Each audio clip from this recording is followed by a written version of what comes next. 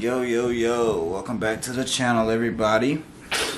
In this video, we're going to be taking Sadie the Donk back to TMS, Total Motorsports Solutions here in Mobile, Alabama, to get the tune smoothed out, because right now I am not happy.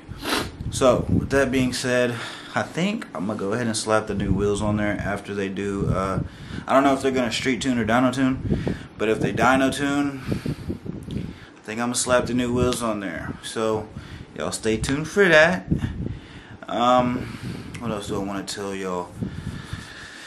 This should be a pretty long video because I'm going to be trying to do a few things. Not only am I going to get the cartoons, but I think I'm going to give y'all a rundown on the F-150 sound system as well. It's pretty dope. It's 218s. I forgot how many watts, but pretty kick-ass. So, yep.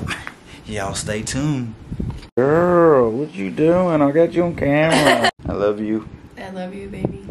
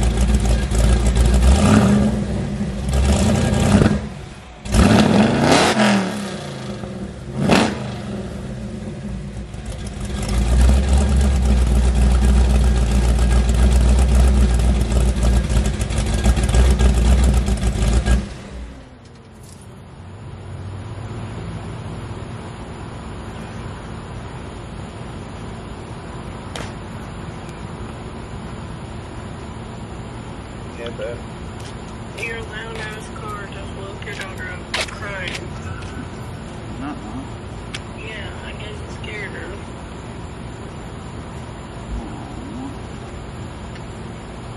It's okay, baby. It's Daddy's car. She said, okay. Oh my god. She was like, I ain't never heard no thunder like that before.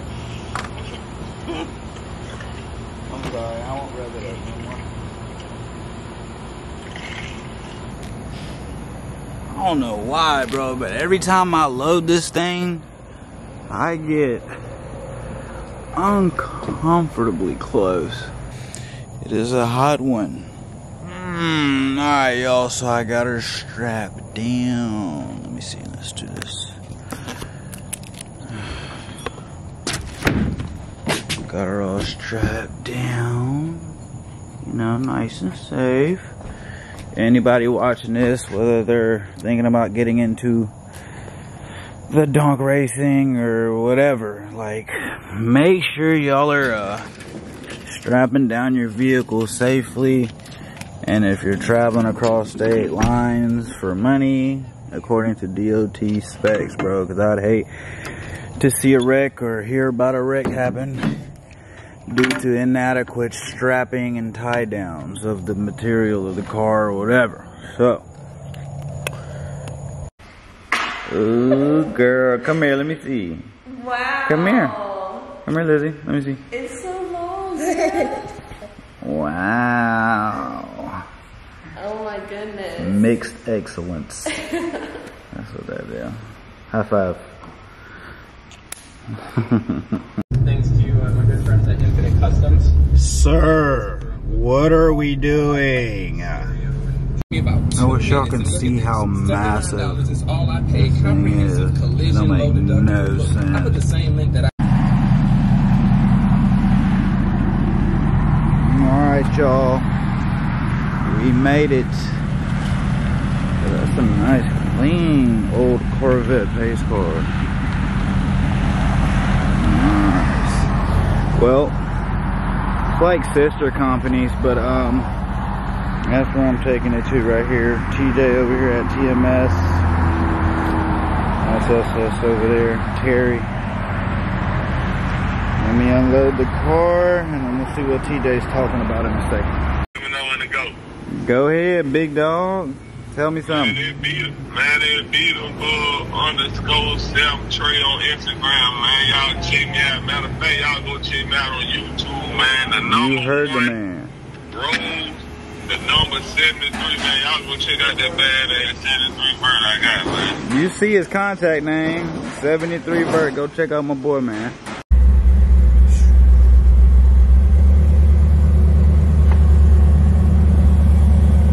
That's the man right there.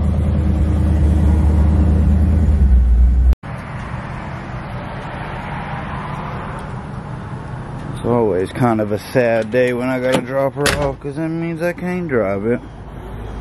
You know what, baby? We're gonna get you right.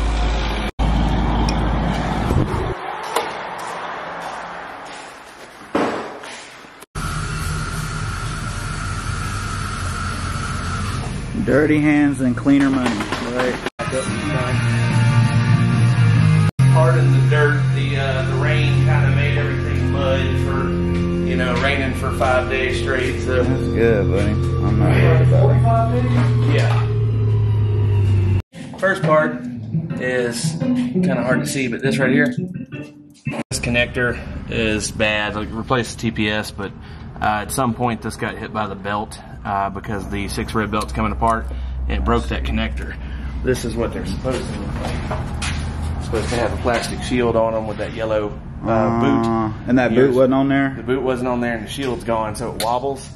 And Okay. vibration will cause it to act up, basically. So I'm going to cut that harness off and I'm going to splice in that brand new connector. That way we have a nice, see, like, I'll show you. Cool. So all right. This one locks in there.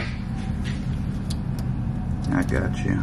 A lot more positive. Right, and I heard and it it's snap. waterproof. Yeah.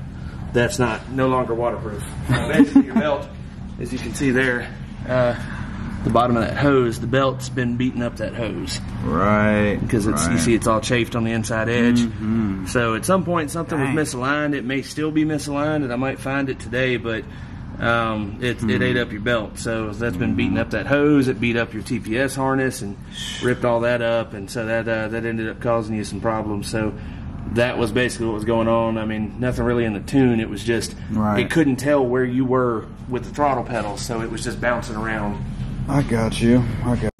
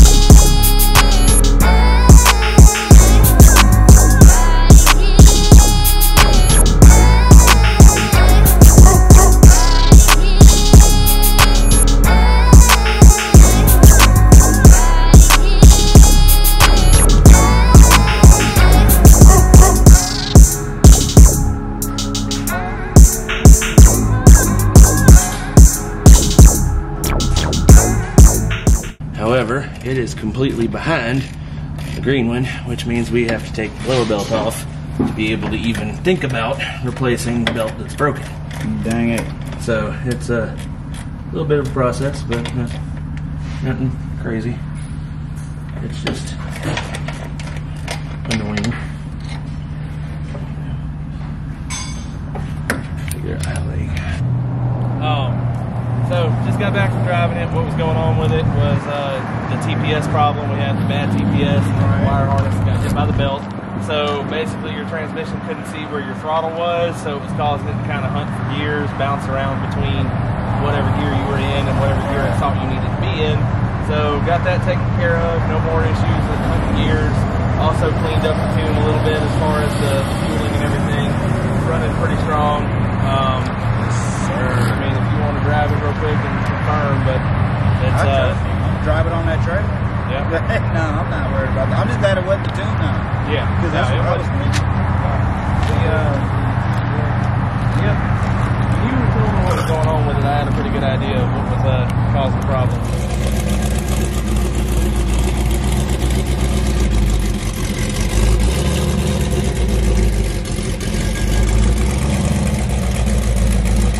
She's cold, but she's running great now. Take her home.